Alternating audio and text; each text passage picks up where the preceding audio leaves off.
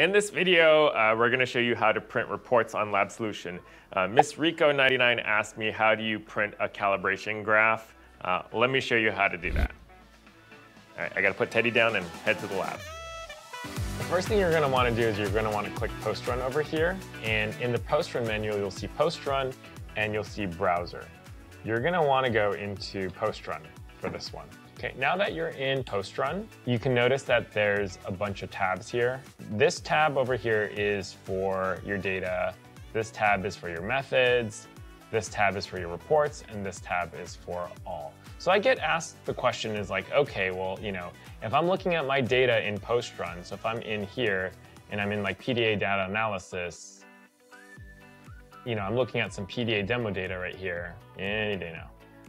You're like, how do I print this stuff? Well, a good thing is you can always copy and paste any of these items onto Excel. So whatever you want to do, you can always copy and paste. So that's one convenient way to do it. But honestly, if you want a proper report, then you want to go into reports. So the way that you go into reports is you go into the report, you have this tab here, you have the report format tab, and you select a template. Now, Shimadzu has a bunch of templates. So if you look here at the File Explorer, if you go into Lab Solutions, Sample, LC, we can go into here. You can see a bunch of these, like you can see a bunch of these templates here.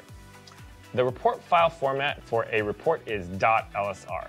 So over here, let's just go ahead and do this one since we're doing like quantitative results 1, okay? So these are your pre-embedded reports, and what you can do is you could just toggle over here to your files, and you just drag and drop. And then boom, there you go, that's your report.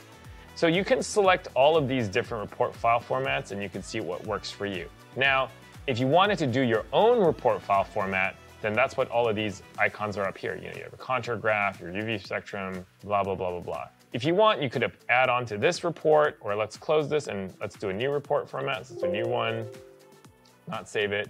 And basically you can select any one of these guys. So say for example, I want to add the calibration curve. I could click it here.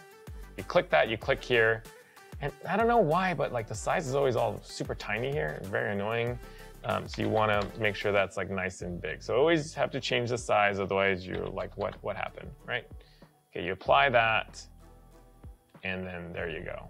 And you can always resize like this too, right? Pro tip, did you know if you click on each of these and you go into table, there's all these other hidden values here that you can add over. So if you wanted to add more data, like you wanted to see if there's something else in there, you can do that. So there's actually a lot of functions within each report section that you can change a lot of these things. People don't know that this exists, but you can like add a bunch of items, hide a bunch of items, and do a lot of formatting in here.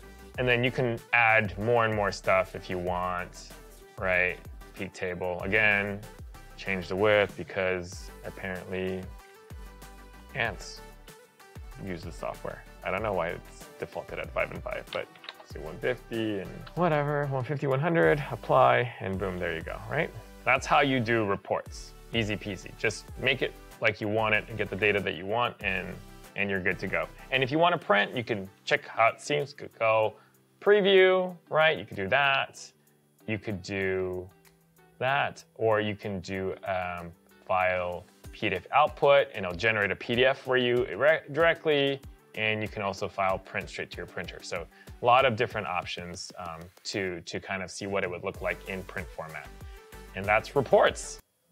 You did it! Hopefully that video was helpful for you. Now you know how to print reports on Lab Solution, and I'm gonna get out of here. Like, subscribe, ask questions if you want to see more videos. Let's go, Teddy.